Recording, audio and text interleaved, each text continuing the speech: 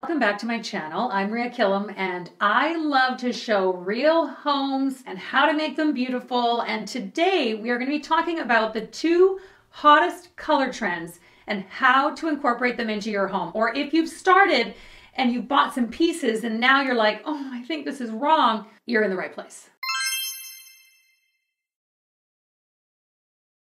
So just before we get started, in case you are thinking of adding another black item to your home, let me just show you a picture, okay? Let's just mark this on the calendar, okay? It is January 2024. We are about 6 or 7 years into the black and white trend, and I saw an image today, and here it is, sent to me by a follower. This is now the peak of the trend, okay? Because I have not seen a bathroom as bad as this one. It's every version of black you could possibly choose, all crammed into a bathroom that makes it look black and white. So if you are thinking about adding more black, then I'm saying stop. Because it's gonna be too much. You're gonna feel it if you've gone this far. All right. So today we're gonna be talking about color, because color is now back. So let's get started. So these were the inspiration images that Patrice, my client, sent in. Fabulous. And so we put together colors for him, a whole package, and he went ahead and started to paint. He put up an accent wall, and then he painted the lowers in the kitchen teal when I had said paint the whole kitchen teal. If you're going to incorporate color, you got to do it right. But here's the reason why homeowners get gun shy about color. Okay, because the same thing happened to me. I've been writing a blog for 15 years about timeless color, and I have come a long way, let's be clear, from what my rooms looked like 15 years ago and what they look like now. But back in the day, I moved and decided to buy my famous yellow sofa that's been in, this is in its fourth makeover where it is now.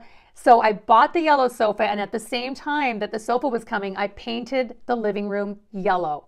Well, when the sofa came, I was horrified. I was like, oh my gosh, this is way too much yellow. And I chalked it up to that yellow is a difficult color to live with if it's not in a hallway or something. But you know what? Now, fast forward that I know what I know about color, I teach a distinction called the color balancing method in my 2-day workshops, how to create your dream home for homeowners, and my expert color and design training for designers and color professionals. And now what I've learned is that the room was still naked. I didn't have any art on the walls and certainly didn't have anything coming at that moment. And this is exactly why designers always need to install a room for their client all at once. Or let's just say it's best if you can install it all at once, because if you specify an entire room for your client and then each piece of furniture arrives, right? The room gets painted or the area rug goes in, and then one piece of furniture arrives and the next piece of furniture arrives.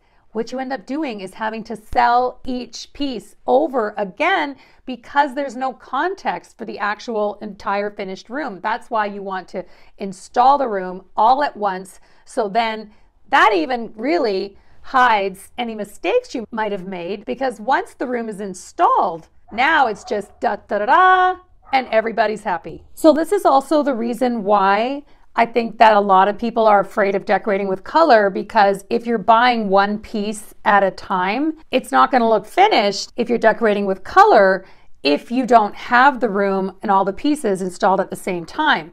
If you're just buying a bunch of neutral items for your living room, each neutral thing that comes along, meh, you're not that offended if it isn't amazing because it doesn't say hi like color does.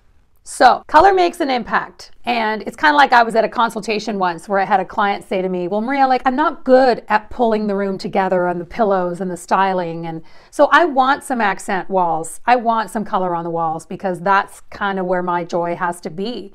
And so that's what we did.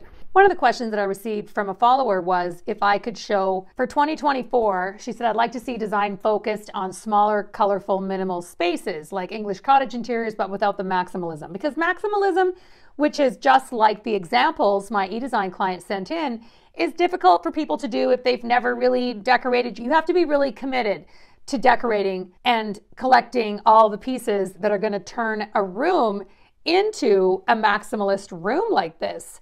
So it got us to thinking about this eDesign client. We were looking at his images, and so we asked him if we could use his space as an example on my channel, and he generously agreed. So thank you so much. So number one, if you want to add color to your space, you need to be bold and you need to be patient if you are not doing everything all at once. So number one, the entire kitchen has to go teal, not just half, the whole thing. And the builder should have taken those cabinets all the way to the ceiling, but because he didn't, and because this is a long, narrow space with only light at one end of the room, I would put a strip of LED lights above the kitchen cabinets and then make sure you've got a lamp or two on the countertops. And I would just have them on 24/7, really. With the world of LED lighting, you know, you don't need to worry about electricity, just have them on 24/7. Next, the entire space needs to be this fabulous Catalina blue. The thing with decorating with color and moving your space more to like a little more maximalism, you don't have to go all the way, but you definitely need to have that gallery wall. It's not as impactful to just have that one piece of art slapped up above the sofa. So you need a gallery wall, and lighting is really important. Look at how this room is just transformed with these sexy mid-century modern lights and the glam dining room light fixture that now visually matches the glam feeling of the sofa. By the way, I know why there's a sectional in here with 2 chaise lounges. That's because then 2 people get to sit in the most comfortable spot on the sofa. I see you. I get it. Now the other possible color in here could be a color that's right in between an orange beige and a gold beige, and it's a color called Sherwin-Williams Ivory. I know I didn't say it right because it's French, but anyhow, this would also be fabulous in here if you want to keep the teal over to the cabinets and not have everything be green. So that's the other possible color that would be great in here. Number 2 is color drenching. Now, color drenching is another trend I just talked about in my last trends video, and that's when you paint everything in the room, trim, doors, walls, the same color. And in this particular case, because basically you sit down on your sofa and this is your focal point of where we have all these awkward walls and transitions, and we've got these 2 doors that we're staring at. So in this case, I would paint everything in this room, including the doors and the trim, whatever color we choose, because then the doors kind of disappear. So my biggest takeaway for you today is if you're looking around at your space, at your interior, and you're worried that new pieces that you've purchased are not really working, it might just be just because you're not finished yet. You know, the space is feeling a little naked. So keep decorating, never stop decorating. And if you like this content, please subscribe and like below. And I'll see you next time.